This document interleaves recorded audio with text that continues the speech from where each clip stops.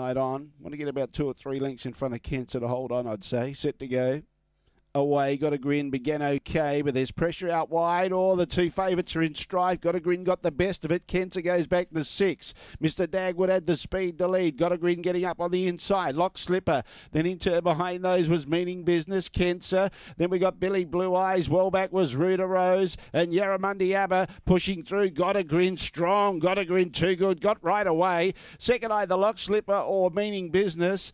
Now, Mr. Dagwood and Kentzer there for the 4th prize, I think. Billy Blue Eyes behind those with Ruda Rose and Yarramundi Abbey at the tail end of the field. 22.71, a real good will to win there by Got a Grin. Brings up a double for Ben Rawlings. 1 beats 5. Good performance. Copped an early bump. 1 beats 5 and 7. And 4th goes to 8, Mr. Dagwood, 1.578. Kentzer in 5th placing. That was a good win by Got a Grin. Copped a decent whack early, but showed good courage and a good will to win.